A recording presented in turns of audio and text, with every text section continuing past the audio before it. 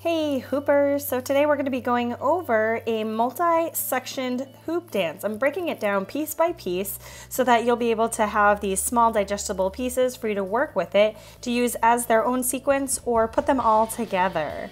So for this you want to have a lighter hoop so that you can have some off-body hooping fun. Palm facing down on the right hand, turning to the left, bringing the hoop up overhead so that it rolls over the thumb so the fingers are inside, thumb on outside. Bicep next to the ear, and you should be in this push-pull action forwards and backwards. When you feel the hoop against the palm of your hand, rotate it so it's vertical, letting it hit against the pinky on the left hand, rotating into the palm of the hand so pinky is away, thumb is closing in towards your body. Continue the motion, hoop rolls in front. One more time, hoop goes behind you as you bring your knuckles down your body and towards your lower back. Step out with the left foot. Right hand comes in, palm is going to be facing away from you so that the thumbs are facing in. Lift the right knee as you rotate your hand to 6, grab on palm facing in. This motion you're facing towards the front, but you can also face backwards and forwards. Here we go, let's slow this sucker down. Put the hoop in your right hand, this time palm facing up to make it a little bit more accessible for that lift up position. Turn to the left.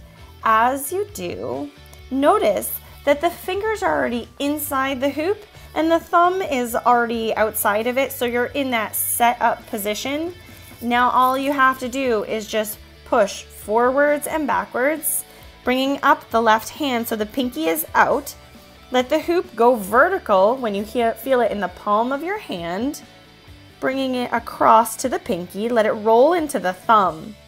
It goes around your body one time. Second time around, draw the knuckles towards your face as you bring the hoop behind your body.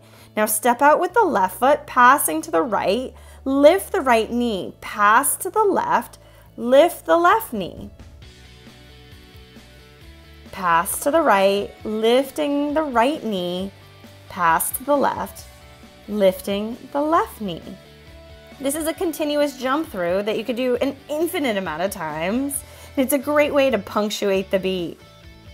Okay, so don't forget, always practice it in both directions, making sure that you give equal opportunity and equal chance for the trick to be strengthened in both directions and with both hands. It's the best thing you can do to really drill yourself and to increase your flow is to be able to shake up the norm and to have a lot of fun with it. So again, these are just the first 2 moves that we're going to be adding into our big gigantic sequence. Take your time, have fun with it. If you have any questions during this, please let me know. I'm really excited to be able to answer any questions that you might have. So enjoy and happy hooping!